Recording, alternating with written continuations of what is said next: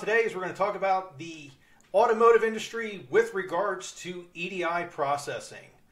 So if we're taking a look at this first slide that we have here, you have the automotive company, which is usually consisting of like a General Motors, a Toyota, Honda, any of those other conglomerates that are inside of that automotive company. On the right-hand side is going to be your system. So your WMS, your ERP, whatever type of system you're interacting with. In the middle, you're going to have documents that are being sent via AS2 or FTP. For more information on those types of communication, visit our YouTube channel. It'll go through and give you more perspective into those two means of getting documents sent back and forth. So as you can see, we have a document being sent to our system, which is a planning schedule with release capability. It is also known as an 830 or a DELFOR. A part of EDI, when you're in the automotive industry, you could have two different sets being used. There's an ANSI X12 that some of the automotive industry will use, and then others will use EDIFACT. So some will use ANSI X12, some will use EDIFACT. That's why you'll see in this display, we have the two different types of documents. So ANSI X12 would be an 830, the DELFOR would be our EDIFACT. So what those do is that's a forecasting documents. As far as forecasting what the automotive company would be wanting from you, whether it be over the next year, the next 6 months, the next 30 days, 90 days, 120 days, whatever it may be, you'll get a forecasting document or a planning schedule with release capabilities.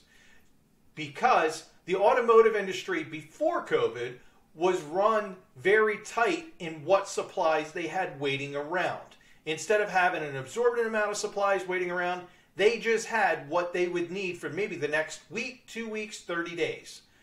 With COVID, they've now increased those. So you might see an 830 or a DELFOR, and you might not, because they might have gotten away from JIT, or just-in-time supply.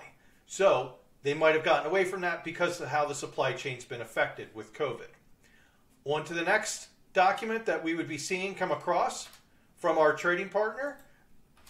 They would be sending us a purchase order or an 850 or orders document in EDIFACT. That's a breakdown. That's to tell us exactly what we want them to shipping right now.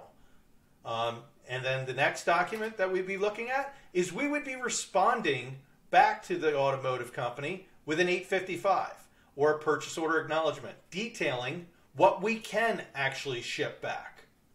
As you take notice, in EDIFACT, we don't have a comparable document to acknowledge purchase orders.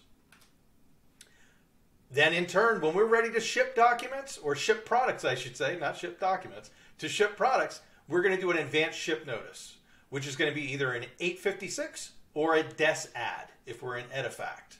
So remember, ANSI X12, EDIFACT. Same documents, a little bit different in their nature, but they're pretty much getting the same job done. And then finally, what we would have is we'd have our invoice. So an 810 or an invoice if you're looking in EDIFACT. Those are our common documents that you're going to see, and there's other ones that'll mix in there. But what I wanted to do is I wanted to give you an understanding as to the documents that you would commonly see in the automotive industry when you're handling EDI. If you have any questions, feel free to reach out. Again, Jim Gonzalez, EDI Support. We're here to help you as much as possible.